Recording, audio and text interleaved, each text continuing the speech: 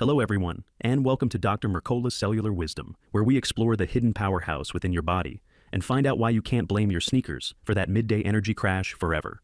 I'm Ethan, your friendly neighborhood observer of the human condition. And I'm Alara, the one who believes jokes should always be fully charged, just like your mitochondria. So, in today's episode, we're diving into this idea that our entire well-being hinges on the health of our cells. But Ethan, I hear you cry, I'm more than just a pile of cells.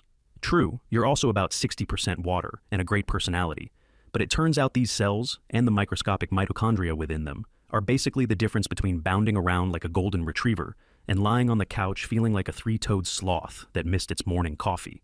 Don't forget, mitochondria are often called the power plants of the cell. They're the folks spinning the hamster wheel that keeps your entire body running. If they're not happy, it's like having a cranky old generator that flickers every time you turn on the microwave. You end up with sluggish energy, a dysfunctional immune system, and a laundry list of chronic issues you'd rather not have. Our mission, help you see why focusing on these little guys can change your life.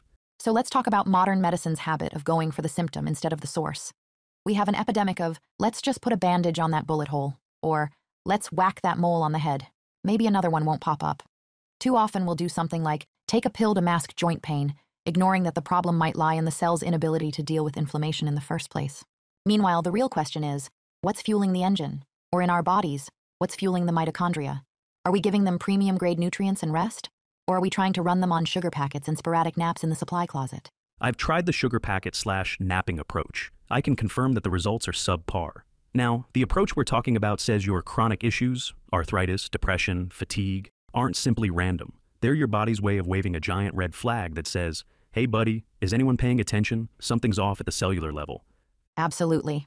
We love to chase the next miracle pill that hushes the alarm bells, but doesn't solve the underlying meltdown. It's like if you kept hitting snooze on your smoke detector rather than putting out the fire. Eventually, the house is in flames while you're still in your pajamas. Did you say pajamas? Because I'm a fan of wearing them all day. But let's keep going. This leads us into the concept of comprehensive, energy-centric medicine. Instead of focusing on shutting that alarm off, you ask, why is my body in alarm mode in the first place? And once you figure that out, you address it at the root. Often, that root is about energy, cellular energy. If the mitochondria have enough energy to heal tissues, regulate inflammation, and do the metabolic chores, the body can fix the deeper issues. Suddenly, you're not trapped in whack-a-mole with your symptoms. That is, if you can find a doctor who's in the business of identifying root causes and not just meeting daily quotas of pills prescribed. It's the difference between a crisis manager, someone who only deals with the immediate meltdown, and a cellular health mechanic, a person who figures out exactly why your check body light is on. Picture it this way. You take your car to a mechanic because it keeps stalling.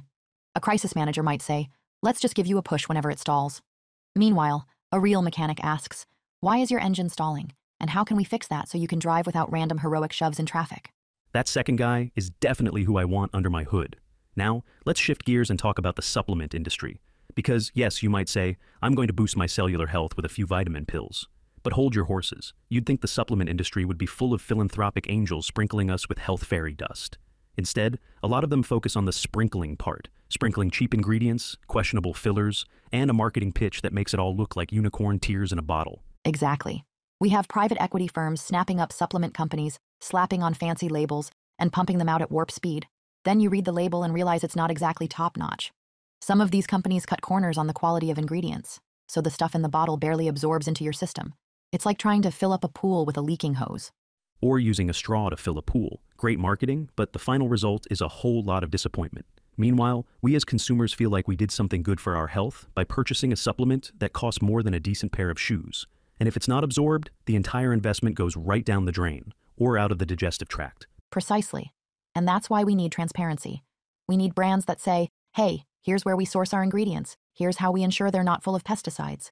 Here's the advanced delivery system that guarantees your body can actually use these nutrients. Because if they won't say it, we should probably ask, what are they hiding? The leftover carnival funnel cake batter? Now, for the record, funnel cake batter as a supplement is definitely not recommended. But I might still want to try it once, purely for scientific reasons. I'll let you handle that experiment. I'll stand by to call 911, or a cellular health mechanic, whichever is more appropriate. Now that leads us to the bigger picture. Real healthcare means acknowledging the body's amazing capacity to heal when you address the root cause. It means using certain interventions, like supportive supplements, good nutrition, detoxification, even things like red light therapy or targeted fasting, to give mitochondria the best shot at thriving. Let's talk about Ashley Armstrong, who co-founded Angel Acres Egg Company. She ate clean, tried various diets, keto, carnivore, intermittent fasting, but guess what? She felt like she was on a perpetual hamster wheel. She was alive, obviously, but not truly thriving. One day, she checked her body temperature and realized it was significantly below 98.6 degrees Fahrenheit. That's usually an indicator that your metabolism might be in low power mode, like a phone stuck on power saving setting. Everything's dim and slow because it doesn't have enough juice. It wasn't just about carbs are bad or fasting is good. It was about giving her body the right conditions to get the internal generator humming again. She shifted her perspective, started fueling her body with nourishing foods, carbs included, and suddenly the lights came back on. Suddenly, she had a better metabolism, more energy, no more dread around food. The big lesson, it was all about focusing on that deeper energy mechanism. Exactly. And it proves that once you deal with the foundation, the energy production, your body can handle repairs you didn't even realize were related to your cells. This approach flips the traditional script of just symptom suppression. Instead, you ask, what's broken in the basement? Not, how can I decorate the living room to distract from the creaky floor? The new role of doctors we touched on means combining diagnostic tools we know, blood tests, imaging, with deeper insights on mitochondrial health, like checking for insulin resistance, nutrient deficiencies, or what we might call reductive or oxidative stress. That approach means your doctor might ask about your sleep cycle or check your toxin exposure. They'll want to see how your stress levels are impacting your mitochondria. They might recommend detox, maybe some form of light therapy, or specialized supplements that actually get into the cell instead of bouncing off like a tennis ball hitting a brick wall. Also, when people truly understand that daily choices affect this system, they stop feeling helpless. They realize every time they choose a good source of protein or decide to manage stress better, they're giving their cells a break. It's empowerment at its best. Let's circle back to the supplement industry fiasco. It's become a bit of a wild west out there, and we as consumers are the cowboys, but half of us don't have saddles or boots. Companies focus on glitzy marketing rather than substance. We've all seen the bottle that promises the moon and the stars, but behind the scenes, they're using bargain basement ingredients. So how do we fix it? 3 big ideas: top-notch ingredients that are free from contaminants, advanced delivery systems that ensure absorption, and total transparency from the company. That last piece says, yes, we actually will tell you where we got these ingredients and how we tested them. It's really the only way we can fix that trust gap. Also, good brands usually minimize fillers and artificial junk. No odd colorings, no suspect preservatives, no weird binders. If a brand is proud of its process, they'll practically wave it in your face, and that's a good sign. It all goes back to the principle of focusing on quality. If you're serious about your cells, you give them the best possible fuel and environment. So, if you're grabbing a supplement off the shelf and it claims to do everything short of walking your dog, you might want to investigate further. Absolutely. Because the path forward is about ensuring we're not just chasing illusions of wellness. We want real cellular health. That starts with feeding your mitochondria, letting them do what they do best: produce energy, repair tissues, ward off problems at the source. If you can do that, you're not just covering up the check engine light. You're fueling up for the road trip of life, where the scenery is vibrant health and robust immunity, not slow breakdowns and repeated pit stops. Let's help these mitochondria do their job so we can have more energy, more clarity, and fewer pricey illusions in pill bottles. If Dr. Mercola's message is about anything, it's that once we focus on cellular energy, we unlock the body's innate superpower.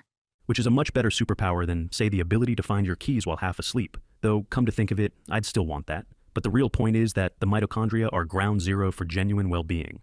And we can't just keep turning a blind eye to that. Focusing on the root cause is the best way to transform your health for the long haul. No more whack-a-mole approach. No more ignoring the rumbling engine. Let's tune it up properly. So, folks, if you remember nothing else from today's conversation, remember this. Your cells are your personal team of unsung heroes. They're working behind the scenes every day, asking for only the bare essentials: nutrients, rest, minimal toxins, and maybe a little less daily stress. They're not that high maintenance, but when you give them what they need, they'll pay you back with vitality you never knew you had. Next time you walk down the vitamin aisle, maybe ask a few more questions. Look for that trifecta of quality, delivery, and transparency.